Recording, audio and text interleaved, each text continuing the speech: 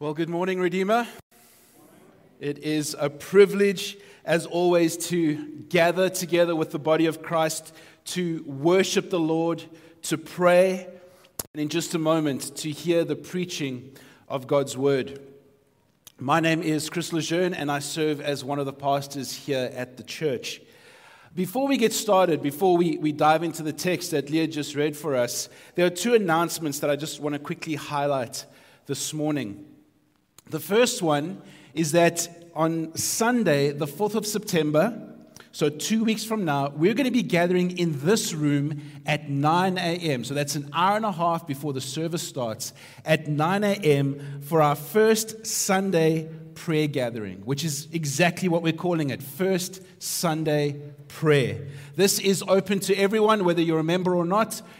Kids as well, everyone is welcome. And the idea is that on the first Sunday of every month, we're going to gather together, and it'll be a time for us to hear testimonies of people sharing what's been going on in their lives. This coming Sunday, it'll be about what's happened over the summer, stories of evangelism and personal growth.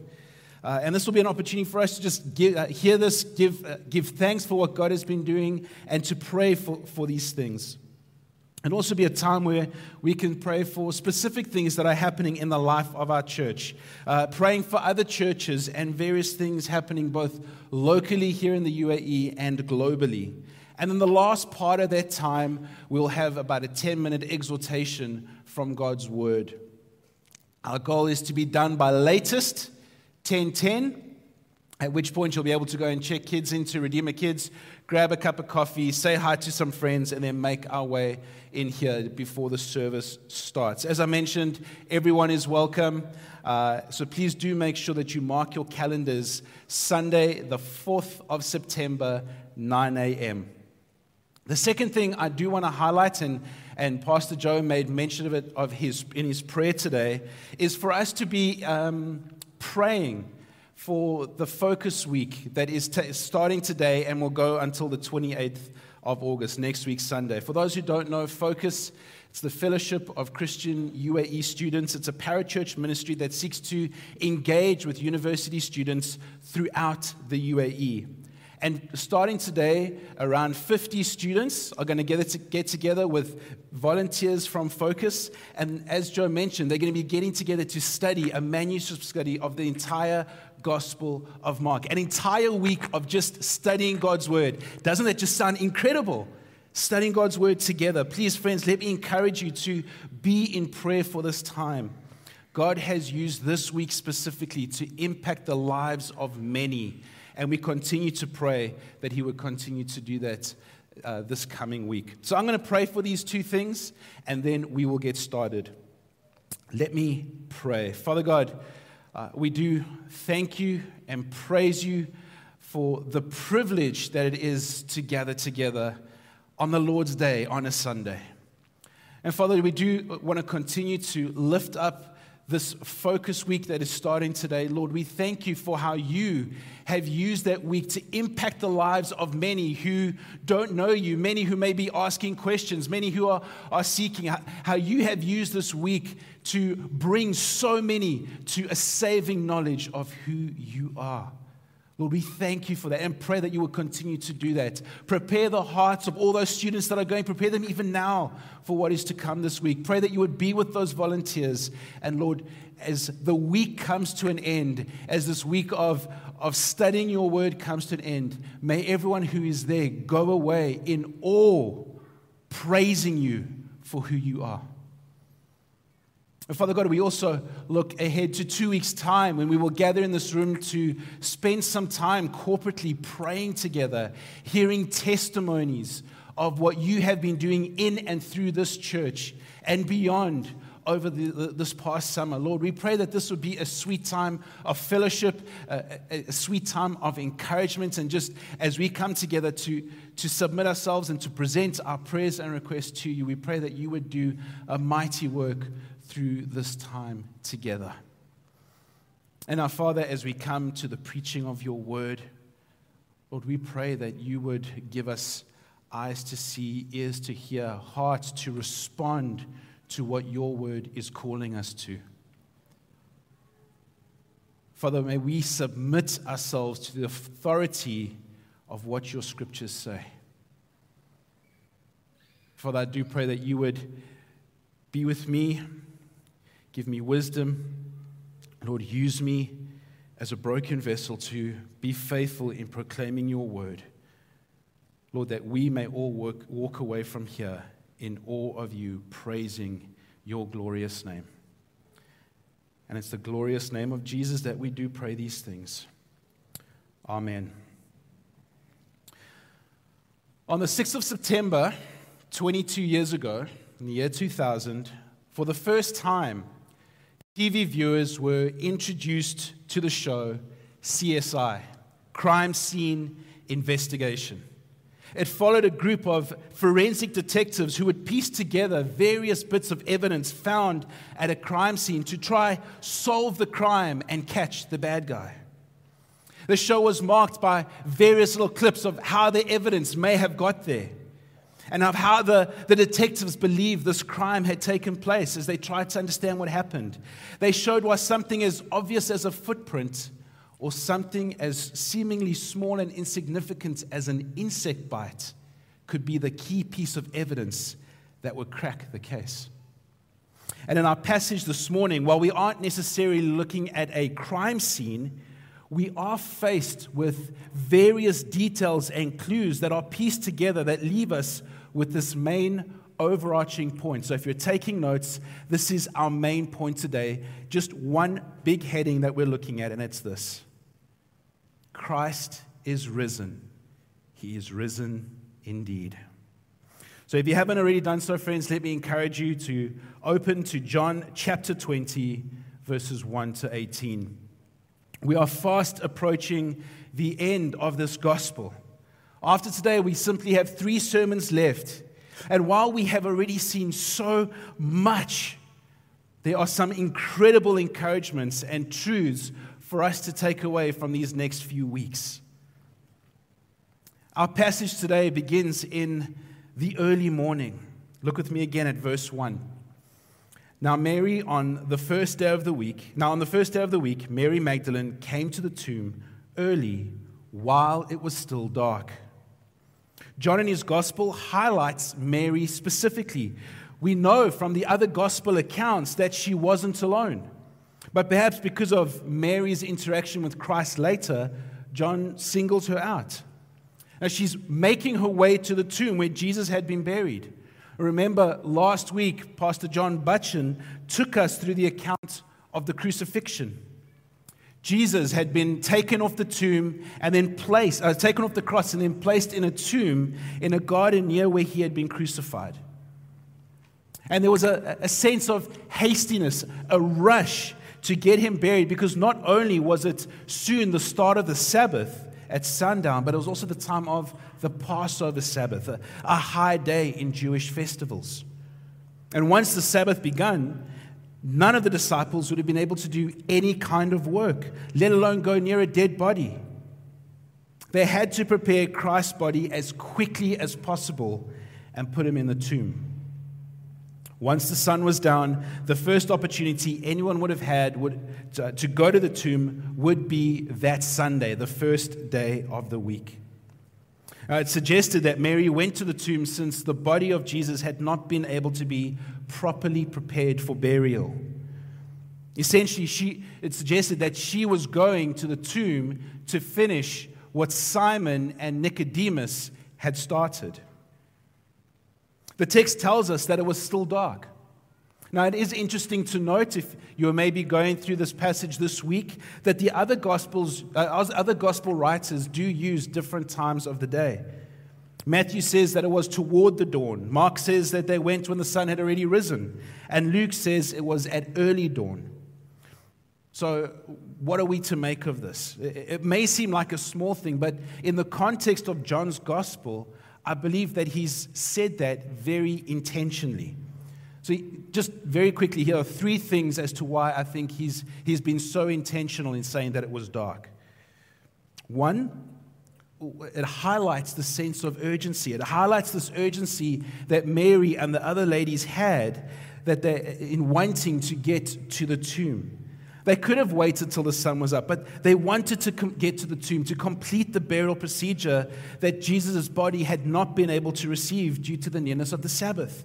They wanted to honor him as soon as they could.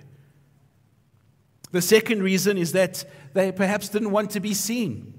Considering how Jesus had been falsely accused, how he had been unfairly convicted and crucified just 2 days before, it's safe to assume that anyone showing sympathy or being connected with Jesus could have found themselves in serious trouble. Going by cover of darkness could have been a way for them to do what they needed to do in relative safety. And then the third reason, I think, is this: the fact that they were still figuratively in the dark. Now, throughout the Gospel of John, the mention of darkness has been associated with those that are spiritually in the dark, those that didn't understand the truth. They didn't understand the truth about Christ. If we turn our Bibles to the start of this Gospel, John chapter 1, verses 1 to 9, it says, "In the beginning was the Word, and the Word was with God, and the Word was God. He was with God. He was in the beginning with God. All things were made through him, and without him was not anything made that was made. In him was life, and the life was the light of men. The light shines in the darkness, and the darkness has not overcome it. There was a man sent from God whose name was John. He came as a witness to bear witness about the light, that all might believe through him. He was not the light, but came to bear witness about the light. The true light, which gives light to everyone, was coming into the world." In these first verses of the Gospel of John, we're seeing John making this distinction between light and darkness. And then we jump ahead to John chapter 3. Remember the interaction between Jesus and Nicodemus. Nicodemus comes by the cover of night. Why? Well, as we saw when we studied that text together, yes, he was not wanting to be seen, but also here was a man who did not see the truth. He did not understand. He was a teacher of Israel, yet he was in the dark. And as we come back to our passage, while the disciples believed that Jesus was the Son of God, that obviously witnessed his miracles, they had been with him for 3 years, as we will see, in many ways they were still in the dark. They were still in the dark as to the understanding that Christ would rise from the dead. John's use of dark here in this passage highlights this. Look with me back at the text. On the first day of the week, Mary Magdalene came to the tomb early while it was still dark and saw that the stone had been taken away from the tomb. So she ran and went to Simon Peter and the other disciple, the one whom Jesus loved, and said to them, "They have taken the Lord out of the tomb, and we do not know where they have laid them." Mary and the others get to the tomb without even getting close, without even seemingly entering the tomb. They recognize that this scene is not how it should be. This stone that was covering the entrance has been rolled away, and the area is seemingly deserted. Fearing the worst, they run to Peter and the other disciple, who we know to be John, the writer of this gospel. She tells them of the situation. "I got there. They've taken the Lord out of the tomb, and we do not know where they've laid him." Peter and John hear this from Mary, and their response is the same, one of haste. They make their way to the tomb. Verse 3, "So Peter went out with the other disciple, and they were both going toward the tomb. Both of them were running together, but the other disciple outran Peter and reached the tomb first. And stooping to look in, he saw the linen cloths lying there, but he did not go in. Then Simon Peter came following him and went into the tomb. He saw the linen cloths lying there, and the face cloth which had been on Jesus' head, not lying with the linen cloths, but folded up in a place by itself." So John, being the quicker of the two, he arrives at the tomb, looks inside, but doesn't go in. He surveys the scene. He sees the linen cloths, the ones that had been used to wrap up Christ's body, simply lying there. Simon Peter arrives, and in typical Simon Peter fashion, really not thinking before acting, he just goes straight into the tomb. Once he's in there, he sees that the linen cloth that had been used to wrap up Christ is just simply lying there. But then it tells us that he also sees the face cloth, the one that had been used to cover Jesus' face, not with the other linen, but folded up and placed in a separate place. Now, this is where we need to start putting on our detective hats, as it were. Start examining the evidence that's at hand. What are we to make of the empty tomb? We know from Matthew's gospel that a guard had been requested by the priests and set in place for fear that the disciples might actually come and steal Christ's body and claim that he had been risen from the dead. So access to the tomb, access to get to the tomb itself would have been difficult. Then, of course, there's this massive stone that would need to be moved. It had been a Sabbath day where no work was to be done. So going to the tomb before the Sunday would raise suspicion, specifically if they were heading there, if it was under the guise of some work. They weren't allowed to on the Sabbath. Then, of course, there's the risk of stealing the body. Grave robbing was a capital offense. If someone was caught stealing a dead body, the punishment was death. Now, let's keep all of this in the back of our minds as we consider the tomb with Peter and John. Assuming someone had managed to somehow get rid of the guard, rolled the stone away, gotten their hands on the body. I mean, for one thing, this is all something that would really require a degree of haste, of speed. If you knew that being caught trying to rob a grave would carry with it the death penalty, you wouldn't want to hang around. You want to be in and out as quickly as possible. And yet, what do Peter and John see? The linen cloths, the ones that had been used to cover Jesus' body, simply lying there where Jesus' body had been. Now, think about this. Given the danger at hand, why would a grave robber take all that time to remove all of those bandages? But not only that, then take the time to take the covering that was on Jesus' face and fold it up, or as other translations put it, rolled it up neatly and put it in a separate place. Why would someone take the time to do all of that when there is such great risk involved? Not only from the Romans, given their laws, but from the Jewish priests as well. I mentioned earlier, one of the reasons for going earlier was for fear of the Jewish priests. Being associated with Jesus wasn't exactly the most popular thing to do on this day. Well, the short answer to these questions is someone wouldn't. Someone wouldn't take the risk. So what happened? Look with me at verse 8. Then the other disciple who had reached the tomb first, that's John, also went in, and he saw and he believed. John enters the tomb, looks around. As he considers all the evidence that's before him, there's only one possible answer. Christ is risen. The text tells us he saw and he believed. Now, John is clear that this belief was not because of what the scriptures say. Verse 9, for as yet they did not understand the scripture that he must rise from the dead. As one commentator notes, up to this point, these two disciples, like the rest of Christ's followers, had not fully understood the meaning of the scriptures. That comes later. The scriptures which taught that Christ must rise again from the dead after dying for our sins. But John sees and he believes. But this belief doesn't seem to be universal. It doesn't seem that everyone has it. Peter doesn't seem to have the same response. The rest of verse 9 says, then the disciples simply went back to their homes. And that's where we end with Simon, Peter, and John. Both just going back to their homes. John goes away believing because of what he had seen. Peter, we aren't too sure. John doesn't suggest that Peter believes. It could be that Peter was perhaps perplexed as to what he had seen, maybe amazed considering all the evidence, but as of yet not believing. We also aren't sure why they just left and went home so suddenly. They didn't really just take the time to take everything in. They didn't even seem to interact with Mary.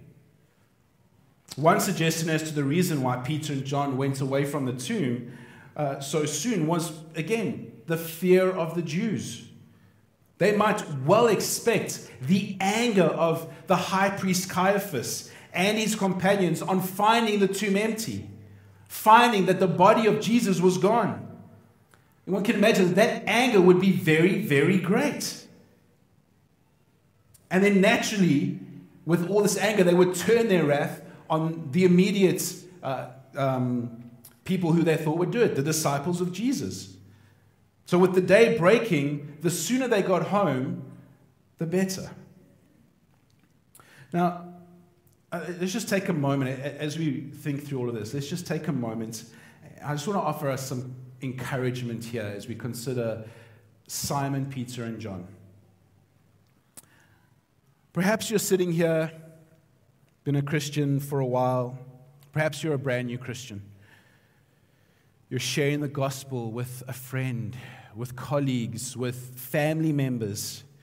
You're holding out these truths of Scripture that we see, showing them the historical truths and even the evidence of your own life, how you have been transformed, and yet they still do not understand.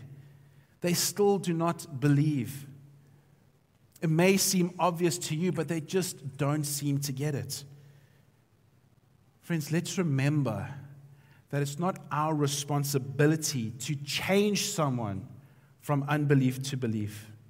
It's not our responsibility to try and open their eyes. It is our responsibility to be faithful. Not to try and change the facts or to try and make things seem more palatable, as it were. No, friends. Only God can change someone. Only He can open their eyes. We are to be faithful and trust God to reveal Himself at His perfect time.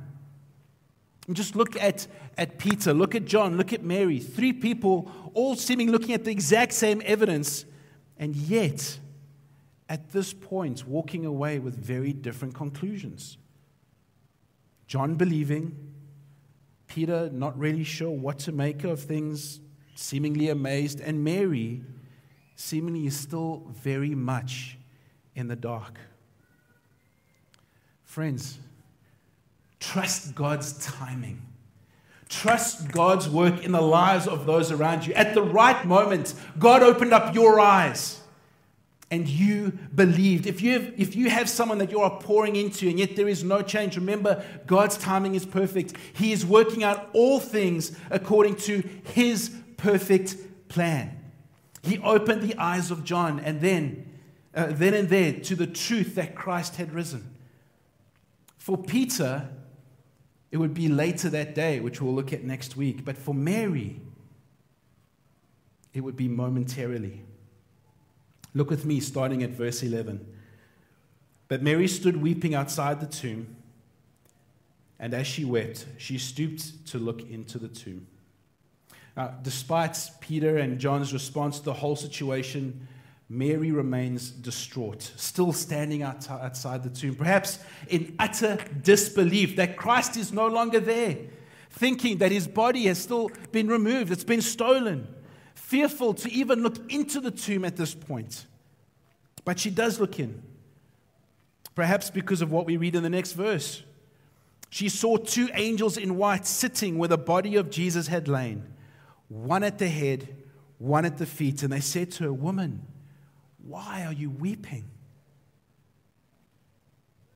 Mary's response suggests that she was consumed by the fact that Christ was missing. That she didn't notice that these 2 angels suddenly appeared in white where Christ had been. She doesn't go in to ask who they are or what they did with the body. However, their question could very well be to just stir up her own mind, to ask the question, why am I weeping? Why did John and Peter go away seemingly not upset, not in tears? It seems that she is still very much in the dark and hasn't yet fully understood the significance of the empty tomb. She simply responds to their question and says to them, They have taken away my Lord, and I do not know where they have laid him." And this is really what's at the heart of Mary's grief. She doesn't know where Christ is. As far as she knows, his body has been stolen. Perhaps the reason for her not understanding or not believing that Jesus could or has been raised was because the last time she saw someone raised was Lazarus. And Christ was the one who had raised Lazarus from the dead. Now, with Christ dead, who's going to be able to raise Christ from the dead? It just seems like an impossible situation. But what happens next changes everything. Verse 14. Having said this, she turned around and saw Jesus standing. But she did not know that it was Jesus. Jesus said to her, "Woman, why are you weeping? Whom are you seeking?" Supposing him to be the gardener, she said to him, "Sir, if you've carried him away, tell me where you have laid him, and I will take him away." Jesus said to her, "Mary." She turned around to him and said to him in Arabic, "Rabboni," which means teacher. After responding to the angels, she turns around and there is Jesus standing right in front of her. At first, she doesn't recognize who it is. Perhaps because her eyes were still filled with tears, or maybe the last person she did expect to see was in fact Christ. For whatever reason, she thinks it's the gardener. In a moment of desperation, she asks this man in front of her if he has in fact taken Jesus' body away. She is desperate to find the body of Christ. She seems to have this intense love for the Lord. Now, it's suggested that no one else felt that they owed so much to Christ as Mary did. We know from Mark's account that she had been tormented and that Christ had delivered her from 7 demons. None felt so strongly that there was nothing too great to do for Christ. As one pastor describes it, she was last at his cross and first at his grave. She stayed longest there and was soonest here. She could not rest until she was up to seek him. She sought him while it was yet dark, even before she had light to seek him by. In a word, having received so much from Christ, she loved him much. And in loving him much, she did much in order to prove the reality of her love. As one 18th century minister puts it, those who love Christ most are those who have received most benefit from him. Mary's love is so deep. I imagine that if this was in fact the gardener and he had taken Christ's body away and then taken her and shown her where the body was, I don't doubt that she would have tried to use all of her strength to pick that body up and take it back, no matter how far away it was, and put it in the tomb so that Christ could be honored the way he should be, to be properly prepared for burial. But it's not the gardener. Verse 16, Jesus said to her, "Mary." At that moment, there is no doubt in Mary's mind who's standing in front of her. In that instant, all of her anguish, all of her pain, all of her sorrow transforms into this exuberant joy. Mary. What a beautiful picture of John chapter 10, verses 3-4. To him the gatekeeper opens. The sheep hear his voice, and he calls his own sheep by name, Mary, and leads them out. When he has brought out all his own, he goes before them, and the sheep follow him, for they know his voice. She knew his voice. Friends, just let that reflect. Just let that sink in for just a moment. Christ calls Mary by name. Friends, if you are a Christian, if you have repented and put your faith and trust in Christ, it is because the shepherd is because Christ knows you. He has called you by name. and you have responded to his voice. And when you follow the Lord, when you are in the presence of the risen Christ, there is nothing else that can take your attention away. When we are in the presence of the risen King, our eyes can be fixed nowhere else but on him. Considering where she had been in this moment of sorrow, to the fact that Christ was now standing in front of her, her Lord before her, it makes sense that she would want to embrace him. She would want to grab hold of him, cling to him, never let him go. But that's not what happens. Jesus says to her, "Do not cling to me, for I have not yet ascended to the Father. But go to my brothers and say to them, I am ascending to my Father and your Father, to my God and your God." Mary Magdalene went and announced to the disciples, "I have seen the Lord," and that he had said these things to her. Now, admittedly, on first reading, the statement from Christ can be a little confusing. What does clinging to him have to do with ascending to the Father? Why the distinction between my Father and your Father, my God and your God? Now, friends, we must remember that throughout Christ's final discourse that we looked at from chapter 13 through chapter 16, as well as Christ's prayer in chapter 17, Christ made mention of the fact that he was going to return to the Father. The hour was coming, the time was coming. Chapter 17, the hour is now here. This was going to take place through his death and resurrection, which had now happened. So the last part would be his ascension to the Father, but not just yet. She wasn't to cling to him, one, because there was much that needed to be done before that took place. One thing that had to be done was that she had to go and tell the other disciples. She had to go and tell them what she had seen, what she had experienced, what Jesus had told her. And secondly, Christ's ascension meant that the disciples were going to have to learn to live in this life without his physical presence. Verse 17, "Go to my brothers and say to them, I'm ascending to my Father and your Father, to my God and your God." Mary Magdalene went and announced to the disciples, "I have seen the Lord," and that he had said these things to her. Jesus gives Mary a commission. With the privilege of being the first one to see the risen Christ, she now has the task of going and proclaiming this good news to the other disciples. This distinction that Jesus makes between my Father and your Father, my God and your God, seems to indicate how the nature of the relationship between God and the disciples had changed, or was now almost fulfilled because of what Christ has done. His resurrection, showing that his sacrifice on the cross had been accepted by God, now means that for those who trust in the risen Lord, who turn from their self-reliance, who turn from their sinful pursuits, and turn to the Lord, are now adopted into the family of God.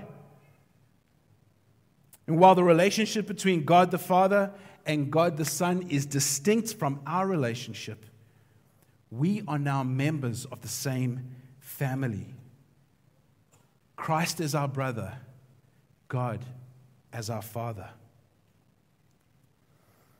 Mary Magdalene, verse 18, went and announced to the disciples, "I have seen the Lord," and that he had said these things to her.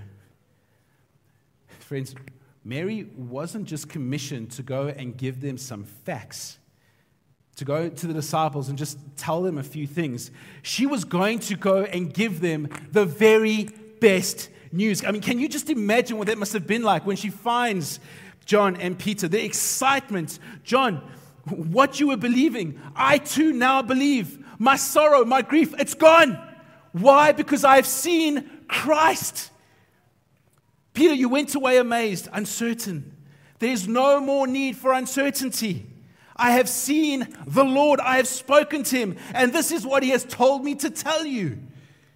There's no trick of the imagination. As we look at the evidence, the grave clothes, the headcloth, the angels, the empty tomb, the stone, all pointing to the truth, confirmed with a simple word: Mary.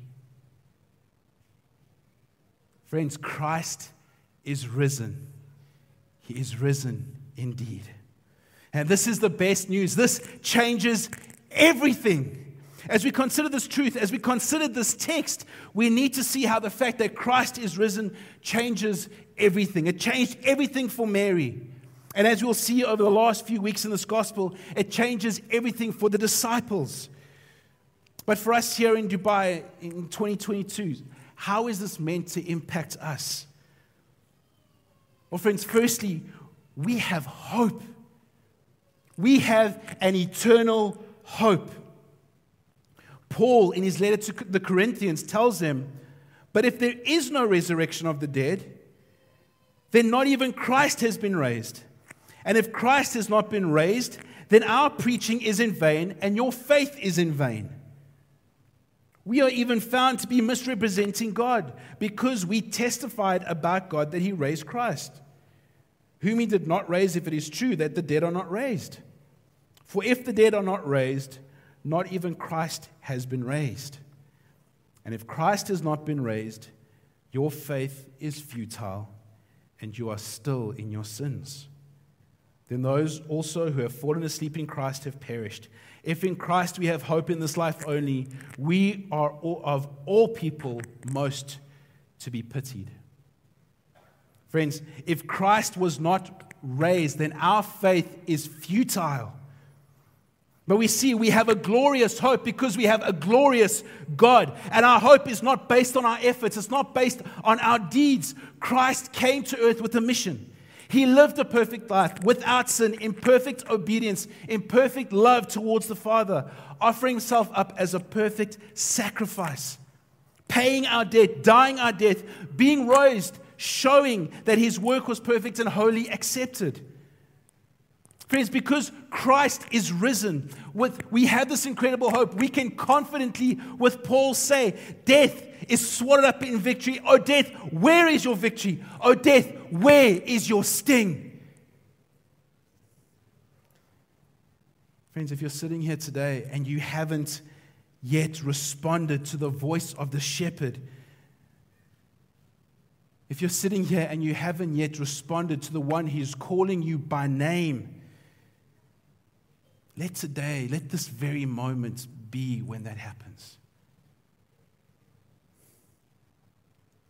Christian, because Christ is risen, we can have hope in our struggles with sin, as we struggle with the flesh. Why? Because Christ has overcome the flesh. How do we know? Because He's alive.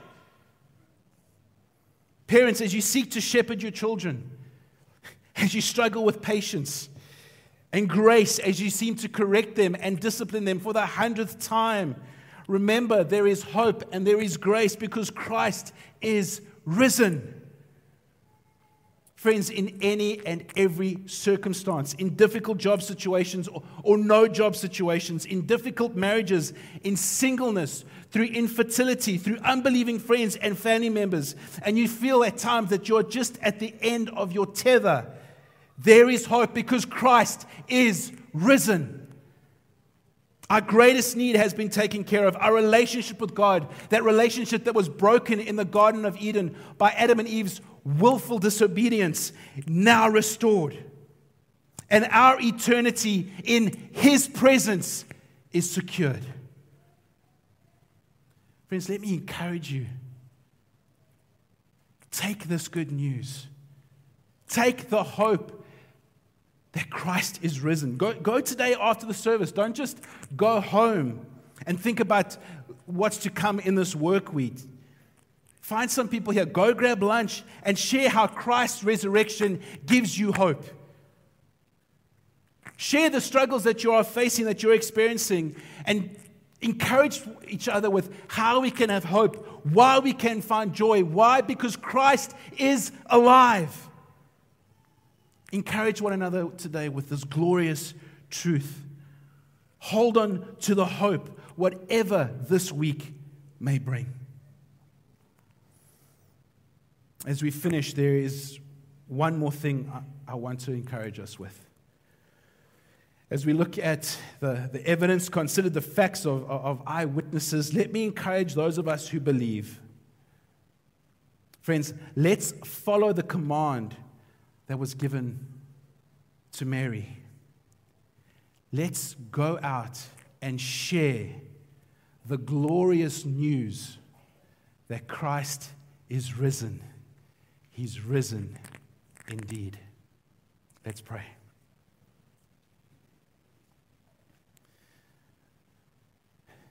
Father God, we come before you humbled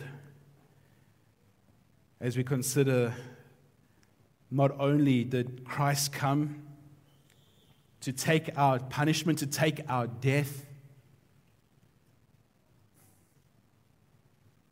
we know that that was accepted by you as Christ is now risen. Oh Lord, what glorious news that Christ is risen.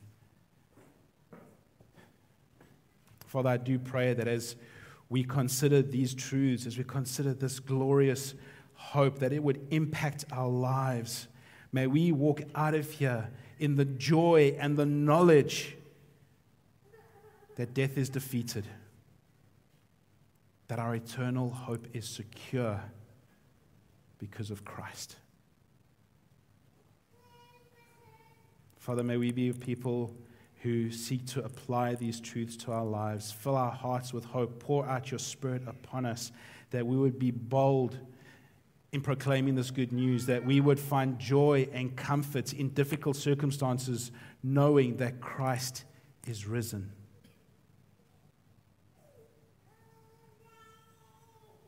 Oh, Father God, we do pray that we would walk away in awe, giving you all the glory and honor that you deserve. In Jesus' name, amen.